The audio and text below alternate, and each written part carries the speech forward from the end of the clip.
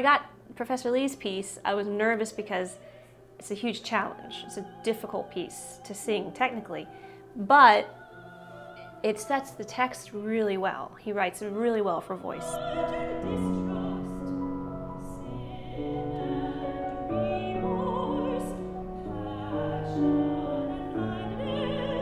Not every composer can do that, can write that well for the voice so that you really understand every word and every phrase makes sense.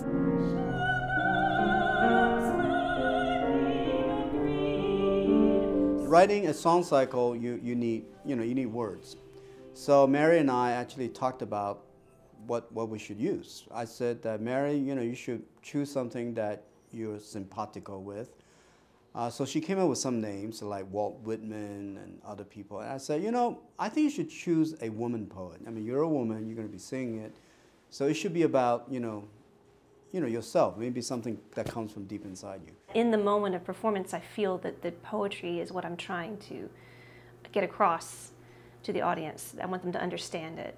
And they'll receive the music in their ears because it's there. It's done. I don't need to recompose it as I sing it. I just need to express what I think the words mean within this framework of the music itself. I'm not an avant-garde composer. I don't do things like John Cage or Stockhausen or Milton Babbitt.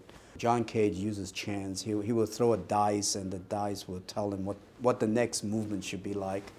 I'm very conservative. I think musical language is a vernacular, it's vernacular.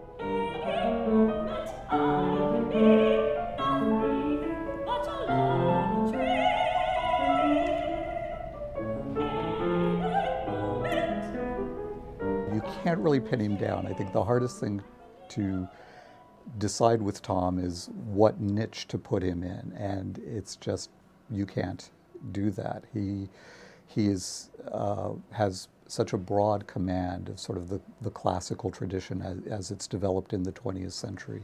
It's too simple to say an eclectic approach because that sort of minimizes it, but it's just the idea that he brings the language that's appropriate to what he wants to convey.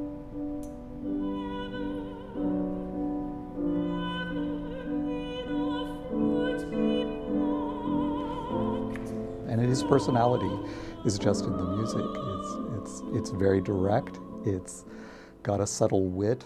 I also appreciated the fact that he didn't write for me as if I'm a student of his. He wrote for me as if I'm a professional singer, which I am. So it was nice that he took me seriously.